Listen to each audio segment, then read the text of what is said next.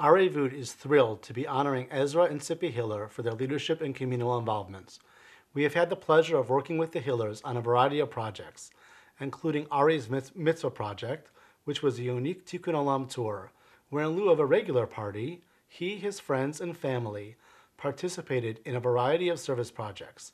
Mitzvah clowning, where Ari has been an active member since June 2010, and most recently infusing Eitan's birthday party with hands-on chesed projects to benefit community agencies. As a result of the response and impact from Eitan's out-of-the-box birthday celebration, Areyvut is working with the Hillers to offer a similar program and service to the community. Stay tuned for details coming soon. The Hillers are passionate about actively and quietly making a difference in the community. Ezra and Tzippy work behind the scenes for Areyvut, Black Box, Temple Emet, Yeshivat Noam, and a variety of other community agencies. Many of you here today know the Hillers through these efforts, and everyone that knows them knows that they do not just help for specific events or committees, but that this is just how they are wired. They do this all the time, publicly, privately, in the Jewish community, as well as in and for the broader community. They do it because for the Hillers, this is what Judaism and life are all about. Areyvut's mission is to enable Jewish youth to infuse their life with the core Jewish values of chesed, tzedakah, and tikkun olam, so that they become thoughtful, giving members of the Jewish community of tomorrow. In essence, our goal is to teach the tweens, teens, families, and educators we work with to be more like Ezra and Tzippy Hiller. It's so appropriate that Areyvut is honoring the Hillers. Areyvut is an organization that is focused on doing chesed and doing for other people, and that's exactly who Tzippy and Ezra are. People that do for other people, that care about other people, and that are concerned for other people. The work that they've done here at Yeshivat Noam over the years, work that's helped families, that's helped children, and that's helped teachers within the school, really speaks so much to the kind of people that they are. So I'm in my kitchen and the phone rings. It's Tzippy. She says, "Do you have any olive oil?" Yeah. "Okay," she says, "I'm cooking for Shabbos tonight, and I have 20 errands to do between now and then, none of which involve the grocery store. So here's what you're going to do. I'm leaving my house now. You're going to count to 30, then stand on your porch with the olive oil. When I pull into your driveway, I'll open my window, and you'll come down and hand it to me, okay? I'm really in a rush." Let me make it clear. Such conversations have been going on for years between Tzippy and me, in both directions, so this did not faze me. What did faze me was that 10 minutes later, I was still standing on my porch holding olive oil. And 10 minutes after that. I called her house. I called her cell phone. Nothing. Of course I was getting worried. She finally shows up in one piece, and I say, "What the heck happened to you?" She tells me, "I was driving to your house, and there was this little girl walking a puppy. As I passed her, the puppy broke off from its leash and ran away. I spent the last 20 minutes chasing this puppy all over Teaneck." And yes, she caught the puppy and returned it to the little girl. That is the Hiller family. For Tzippy and Ezra, committing themselves to their child's passion, involving chesed, children, humor, and Yiddishkeit, is right up their alley. Like most of us, they are always running in 100 directions. But there are two things that make them stand out from the crowd. One, hands-on parenting is always their top priority. And two, they always make time to save the puppy.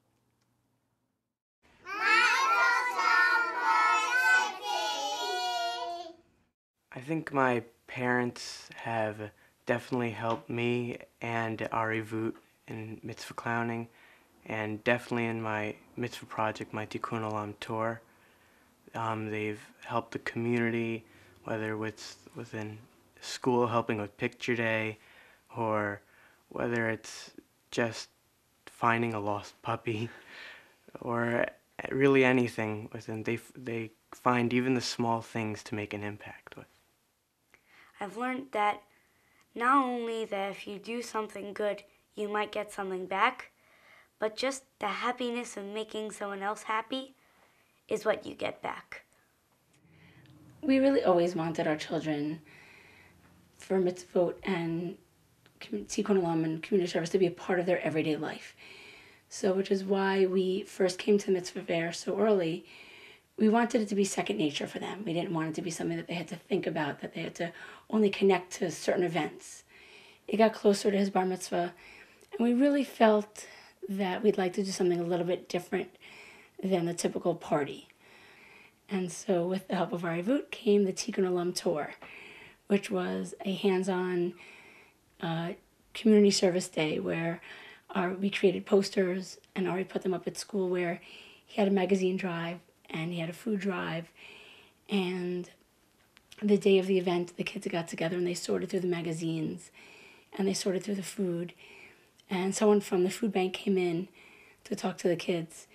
And then all the kids loaded up a bus with some help of Areyvut staff, and they brought the magazines to different facilities.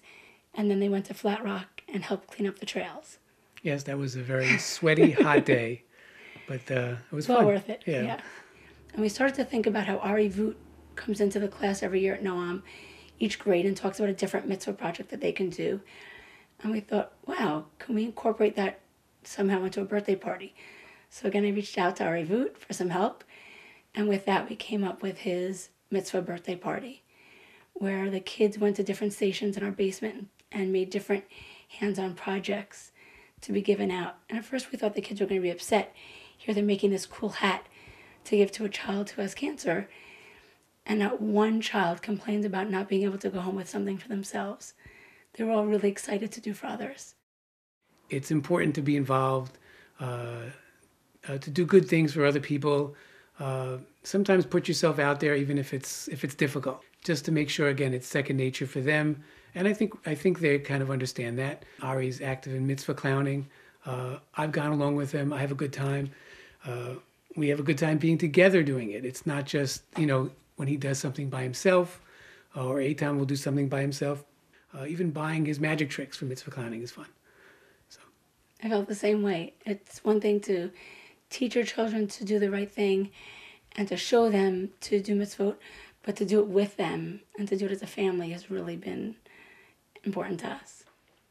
One of the things I really enjoyed was marching in the Israeli Day Parade as a mitzvah clown.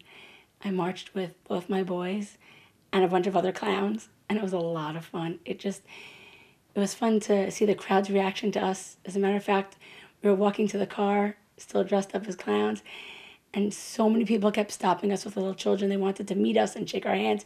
One family even asked if they could take a picture of us with their kids. It was very cute. It was nice to bring smiles to people's faces. It sounds like a big, daunting task to get involved in helping in an organization, but it's really not. Just take 5 minutes, call an organization, call Areyvut for ideas, because once you do it, it really is... it's rewarding. It could be just a little thing too. You start small. You don't have to do anything huge. Just something a little bit here and there, and again, it starts to turn into something. Starts to snowball. Again, like I said, our kids see us do a little thing here, a little thing there, and it just every little bit makes an impact.